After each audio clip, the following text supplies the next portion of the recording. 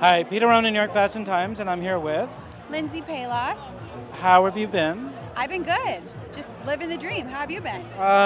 Okay.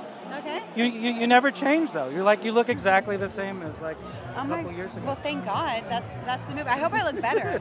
I think you actually do. Okay, good. I hope so. Yeah. I'm glad. So what have you been up to other than looking good?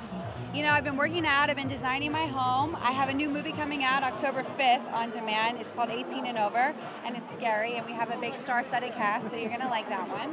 But yeah, Okay. just been acting and modeling and kicking it. And what are we wearing tonight?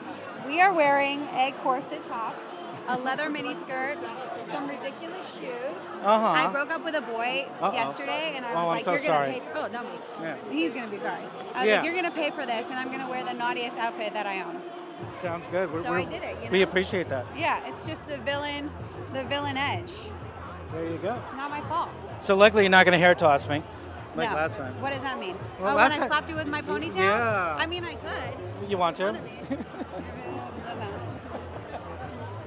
So again, we can find you on Lindsey Pelas? Yeah, at Lindsey Pelas, everywhere, lindseypelas.com.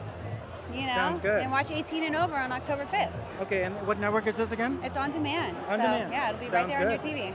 Okay, well, nice seeing you again. You too. Take care. Bye.